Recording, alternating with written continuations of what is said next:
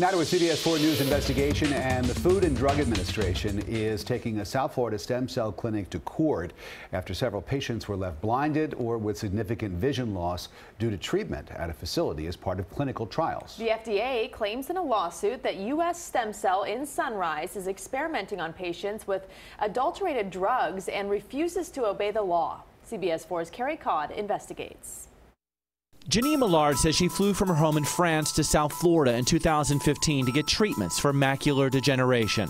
I could not wait doing nothing. Millard says she came to this clinic in Cooper City to be treated by Kristen Camella and Dr. Shireen Greenbaum. Millard paid several $1,000s to participate in a clinical trial run by a company called BioHard, the precursor to U.S. stem cell.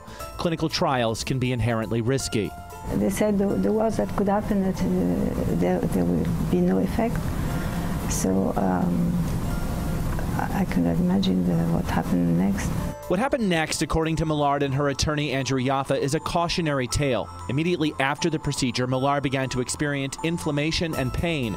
According to the attorney, the procedure seen in this video from U.S. Stem Cell involved taking Millard's stem cells from her fat tissue, treating the stem cells, and injecting them directly into her right eyeball and behind her left eyeball. Millard said Greenbaum reassured her about the pain she was having. She said it's just inflammation. It will not last. It's normal. But it wasn't normal. Millard is now blind in her right eye, and she suffered significant vision loss in her left eye. Her right eye is noticeably shrinking. It's becoming smaller, so small that it's dead now. And Millard is not alone. Court records show that her attorney sued on behalf of 2 other women who underwent similar procedures at U.S. Stem Cell. Those court records and some medical journal reports indicate that those 2 other women also experienced similar significant vision problems. And court documents show that in those cases, the parties settled their claims.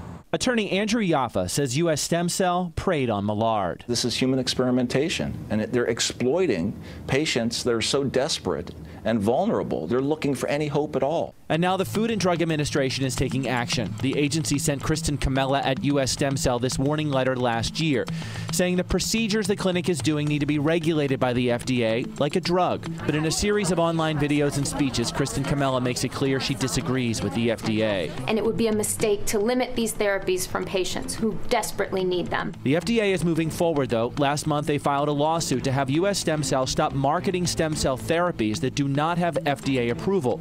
The lawsuit says an injunction is necessary to prevent defendants from experimenting on patients with adulterated and misbranded drugs.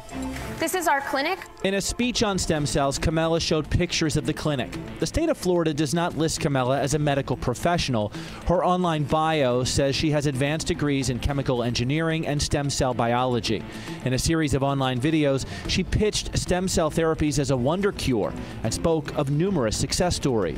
We've had patients who were unable to speak, now speaking full sentences and telling us about the day that they were injured. But in her speeches, there was little discussion of patients like Janine Millard, who suffered serious eye damage.